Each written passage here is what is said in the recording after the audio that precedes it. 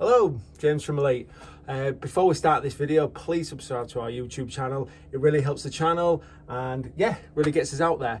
So this is a quick video. We're back on a heat pump that's having some issues with heating up the house. At the moment it's an LG outside, LG heat pump, quite a sizable property actually. So it's just a quick video of really a real issue with hot water returns.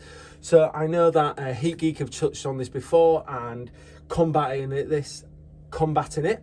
I'd like to talk to a real world scenario and what's happening right now and how it's hampering the heating.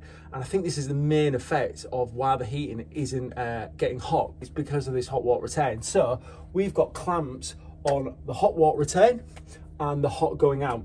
So what it'll do, a hot water return pump, it will take the hot to the end point of the property, circulate back into the cylinder. Currently, this has got a timer on it and it's from 7 in the morning till 10 at night. So it's all day, that hot water return pump is going. We are going out at 56 degrees and coming back at 41 degrees. Let's see if we can get that up there. 56 degrees going out, 41 degrees coming back. So what that is saying is, and it's creeping up, what that's saying is through that loop going out of the heat air, out of the cylinder and coming back, it's losing between 5 and 6 degrees. It's 5.4 degrees right now. If this pump's running at maybe 5 or 10 litres per minute, let's say it's 10 litres per minute, this is a 250 litre drum. You know, every 20 minutes it's losing that temperature. I can't do the maths off my head. Yeah, it was 46 degrees, not 56 degrees. Sorry about that. Also, with that cylinder being 250 litre cylinder and the circulation pump running about 10 litres per minute, that cylinder is going to drop 10 degrees every 25 minutes. The customer was reporting that because he was seeing an energy spike every half an hour. It's going back because of hot water and not heating up the property. But I did do a quick sum, and this is going to have to replenish a couple of times a day. When it has to go back over to hot water, because it's got a hysteresis of 10, it's going back over to hot water, coming away from heating and hampering that, you know, that heating, maintaining its temperature and adding to the thermal mass.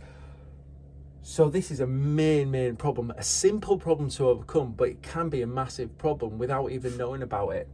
So what we're going to do is obviously alter the times to what the customer actually needs it to just before they get into the shower, if they've got, you know, standard patterns during the day. But most importantly, once it has a return temperature of 30 degrees, 40 degrees, something like that, then it does switch off, but it's continuously running around them times at the moment. So what we can do is give it a time, but once it's got back, it shuts it off. So just putting a pipe stat in the way. Say Adam Chapman from Heat Geek has done a video on this before on a commercial property. I just wanted to show you domestically and live and what it's actually doing now. We are currently up to 6 degrees. It's huge. 6 degree loss every time it circulates that loop. It's massive. It's like a radiator circuit. So yeah, quick video of how something really simple and really simple to overcome can have massive effects on the heating and hot water overall. Run costs, efficiency, and just losing real confidence with a heat pump. They are good. We try and keep away from them as much as possible, but when we do put a hot water return pump in, because the house is so long and the end point is so far away, you've really got to be careful of how you can restrict that, say with a timer and with a pipe stat.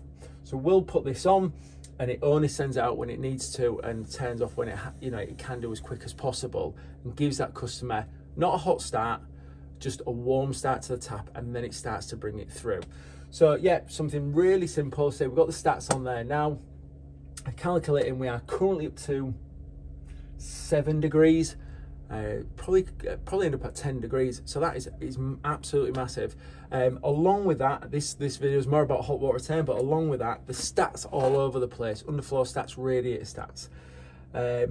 This particular heat pump was retrofitted onto the current existing underfloor, so it was from an LPG boiler. We don't know what the underfloor's pipe sizes are, pipe spaces are, and stuff like that. So what we're going to do is send them stats right to the top to 30 degrees and just dialing that weather compensation curve to the comfort levels of that customer, and then we can maybe bring them thermostats back to an overheat temperature of maybe 22.